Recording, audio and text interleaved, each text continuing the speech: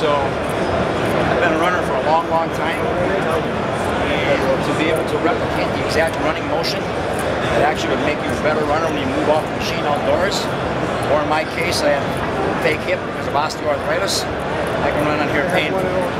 You can run on here pain-free. My longest run on here has been 33 miles, 5.5 hours, zero pain in my hip.